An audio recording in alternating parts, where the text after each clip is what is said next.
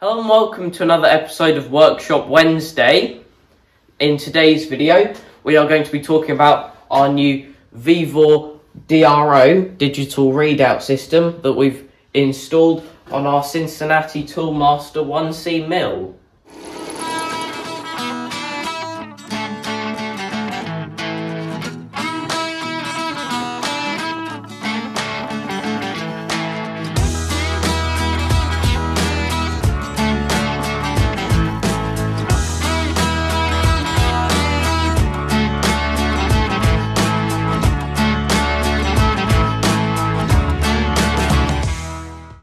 Now, it's been a while since one of these Workshop Wednesday videos actually focused on a machine tool like the mill, but here we are back with it, and it's been a while since we actually bought our DRO. We first bought this about 18 months ago, and then spent time pondering about how we were going to do it and set it up, but we'll talk about the installation in a minute. Now, it's been so long since we bought this DRO, Vevor, the maker of R1, has actually stopped making them, which is a shame because we've learnt so much about DRO heads and scales and all of the functions on this that we would actually quite like to put some on our other machine tools, but unfortunately we'll now have to find a different company to get them from for those. On the digital readout system that we bought, we have optical scales rather than magnetic scales, which means two things. These scales, because they're optical scales, are larger. They are a bit less robust than magnetic scales. But the other thing is that optical scales are a lot cheaper than magnetic scales. And for our first DRO, we wanted to go relatively cheap with it. And on a big mill like this, it doesn't necessarily matter that these scales are so large. Whereas if you had a smaller machine, you may want the smaller magnetic scales so that they don't get in the way.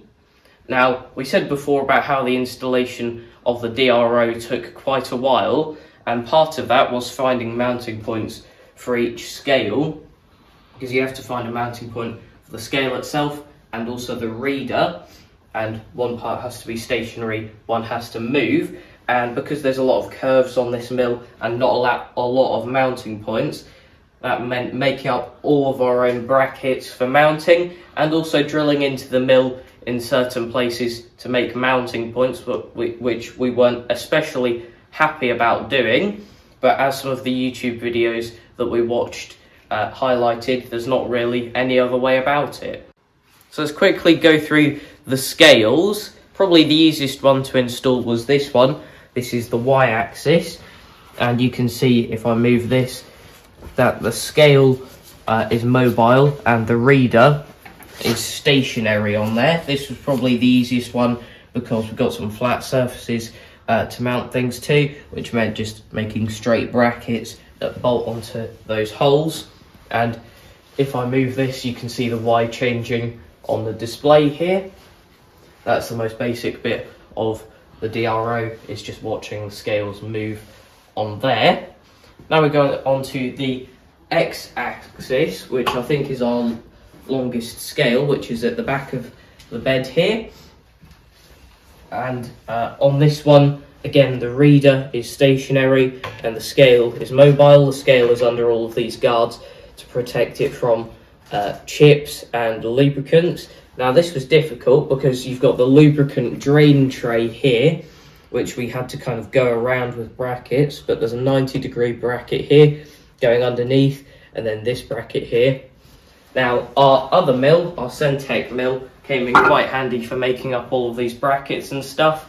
Otherwise, it would be a bit awkward trying to mount things to this mill and using it for the parts. Now, me and Dad will just switch places to show you the Z-axis, which is the up and down one. Now, this was probably the most difficult one fitment wise, because while there's a flat part there to mount to, around the back you've got this curved part here, which the reader mounts to on that funny angled bracket, which was quite difficult to measure and make. But now that we've done that, we're happy with how that works, and with everything set up, we're very happy that we did go through all of the work to mount everything to it. And if I just demonstrate, you can see the Z moving there as I move it up and down, and also the X too. Now in this video we won't be doing a how to use a DRO video, because there's a million different great videos on how to do that, many of which we used to learn how to use our DRO. So instead we'll be doing more of a video talking about the benefits of the DRO, why we got one, and what we'll mainly be using it for, and demonstrating a couple of the functions that we'll be using it for.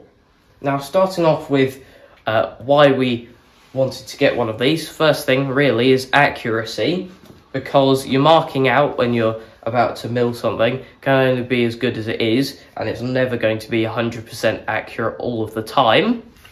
And then there's the scales on these parts of the mill. Now they may be accurate, but when you've got a bit of float in the controls like that, where you turn it and it doesn't actually move the bed, you can see I'm moving that control and it's not moving the bed according to the DRO, or it is minorly, but there's quite a big distance where it's not, so the scales aren't 100% accurate because they don't measure the bed travel, whereas the scales on the DRO do, so that makes it a lot more accurate for machining. We've just put a drill and a piece of scrap aluminium in the vise here so that we can demonstrate to you some of the features, and we'll start off with something simple. As you can see at the moment, this is in incremental mode, which effectively on your DRO you have two different work planes, incremental and absolute. And on the absolute one, you usually set it to either the corner of your workpiece, such as this bit of aluminium, or what we did with our absolute scales, which is set the 0 on them to the extremes of each axis, which is fully to the left on the X, fully out on the Y, and fully down on the Z. And then obviously they're quite big measurements. So if we switch that back to incremental for now, and what we've actually done is set the corner of our workpiece as 0, 0 on the X and Y on the incremental instead, because we're using the absolute for some other work that we're doing and we don't want to disrupt that too much. So say I simply wanted to drill a hole 2 centimeters out from the edge on both edges, so that was about there. What we can do here is go, because this is on millimeters, can take these until the X and Y are down to 20. Now it's very difficult to get it exact, as you're about to see. Maybe not, that one I did quite quickly. And then this one I have a feeling is going to be slightly more difficult.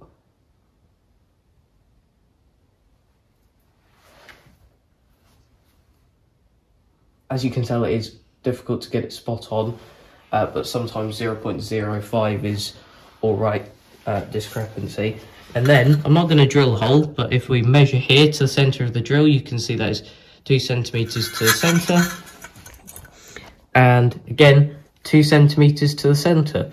So it's very accurate and didn't have to do any marking out whatsoever.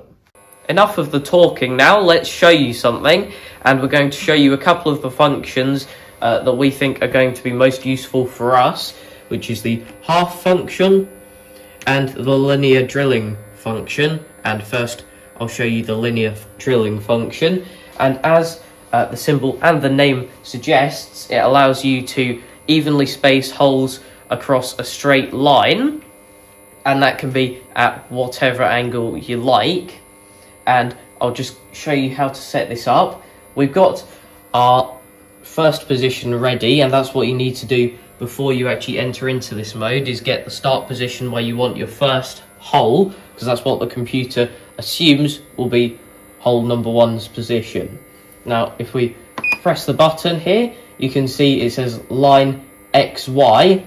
The other options are YZ and XZ. They're the different orientations of the planes. Bit like if you've looked at some CAD softwares, they'll have 3 work planes comparing different axes, but we're working on XY. Now it says line S, which means line step, or the other option is line L, which is line length. And this is effectively asking you how you want to enter your data for how you're going to do the hole. Line step is giving information about the distances between the holes and how many holes you want, rather than line length does it on the whole line length and then works out the distance between them for you. So very useful depending on what information you have, but we prefer to do line step. So if we enter this, it's then asking us how big we want to make our step. This is in millimeters, so 20 millimeters looks all right for our line steps on this bit. Then it's asking you what angle you want to do. Now we just want a straight horizontal line, so we're going to go with 0 angle so that it's perpendicular with the edge of the metal. Sorry, parallel with the edge of the metal, not perpendicular. And you can set that to whatever angle you wanted to do if you were doing this at home, and then you'd have a line at a different angle. So press enter on that, and then it's asking you how many holes you want. We want 3 holes, not 8. So if we then enter from there, it is ready to start the process. So we have hole number 1 position, obviously as we said before, 0, 0, which means we're in the point where it thinks the first hole should be. Then, as we go through them, we press the up arrow, the down arrow to go through them. That's hole number 2, says the position, and hole number 3. So we go back to hole number 1, we'll drill this hole, and then we'll go along the line and demonstrate the other holes for you.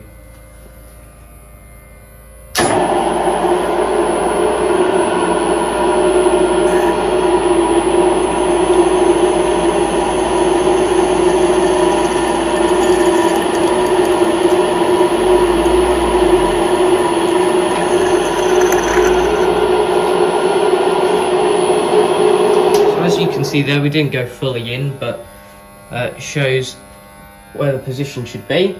We go to number 2, and you can see we need to move 20. So I do that now. 5, 4, 3, 2, 1. And again, difficult to get it exactly 0, but we'll try and get it as close as possible. There we go. And now we make another hole here.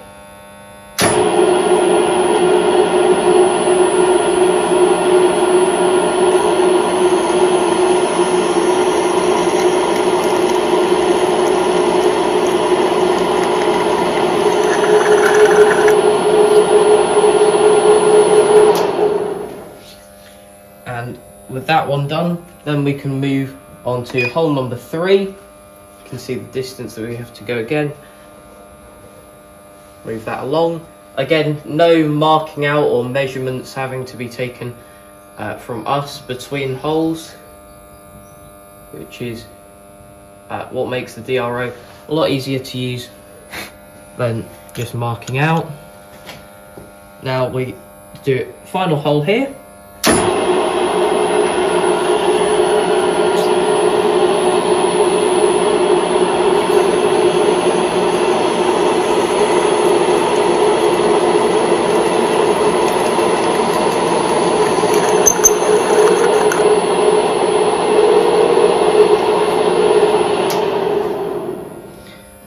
Now, with that done, I'm just going to move drill out of the way. And then, if I just roughly measure between them, you can see from one end of one to the left-hand side of one hole to the left-hand side of the next hole, that's 2 centimeters. And same on the next one, so perfectly accurate. And you can see they look uniform and in line. And then the last thing to do is simply cancel this, which you do by pressing the function button again, and we're back to where we were before. Now the other function we wanted to demonstrate, which is the half function, which is for finding the center point of 2 areas on your workpiece, and then you can make center lines and all the rest of it. So as we said before, we set that corner to 0, 0, which means this whole edge is 0 on the x-axis. Now, to save time, we went to the other edge and used an edge finder to find the distance across, and at this side it was 88, which means that's the whole distance across. Now, we want to drill a hole in the center of those two edges, so what we're going to do is select the x-axis and then press half. That's then halved our value, which obviously 88 halved is just 44, gives a nice number, but if you had something a bit more messy, then it would still half it and save you the pain of trying to half it in your head. And then what we can do now is go along to 0 on our x-axis, and when we reach 0, that will be the center point between the two parts, or the 2 points where we've measured.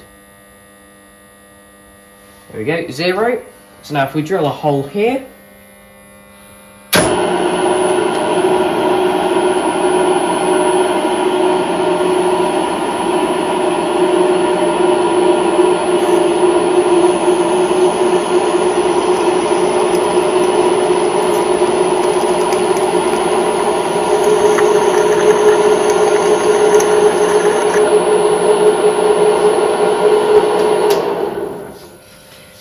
there we go, and I've got steel rule here, and if we measure that, you can see 88 across, and to the center of the line is pretty much 44, so that is accurately in the center. There are quite a lot of other functions, notably this one, which is for doing equally spaced holes in a circle, and the one next to it, which is for doing the same thing but on an arc. And I'm sure they'll be very handy, as well as all of the other tools that come on one of these DROs that we don't even know how to use yet. We've only just begun to get used to using it. But please do let us know of your thoughts on our DRO in the comments section down below, and I hope you've enjoyed learning about the installation of it, and also a quick demonstration of some of the functions. But that's it for this video. Thanks for watching, and I'll see you in the next episode of Workshop Wednesday. Bye.